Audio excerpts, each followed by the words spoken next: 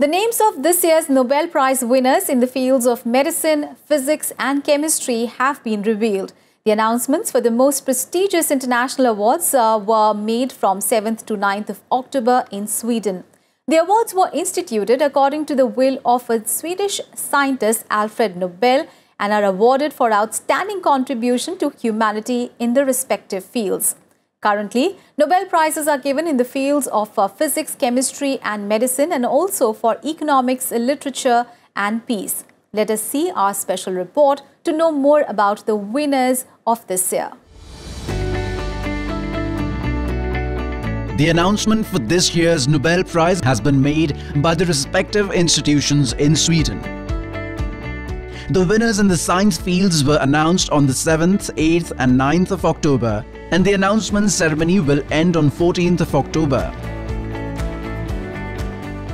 3 medical researchers have won the 2019 Nobel Prize in Physiology or Medicine. Cancer researcher from Boston, William Kaelin, geneticist from Baltimore, Greg Semenza, and a physician from UK, Peter Ratcliffe, will share the award for describing how cells sense and respond to changing oxygen levels by switching genes on and off.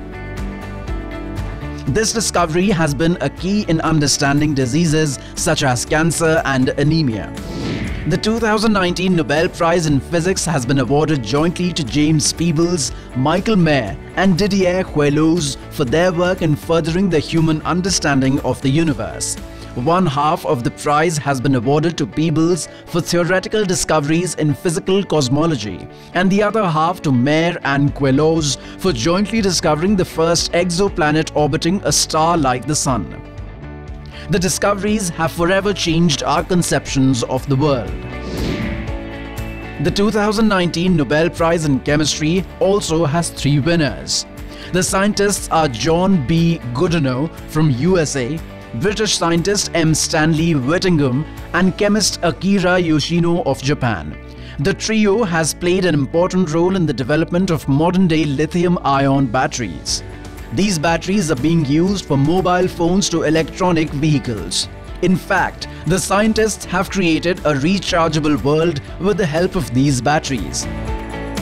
Among these scientists, 97-year-old Goodenough has become the oldest person to win this award. Receiving a Nobel Prize in any field is a life-changing honor, as the award brings with it not only worldwide recognition, but also funds to pursue one's passion.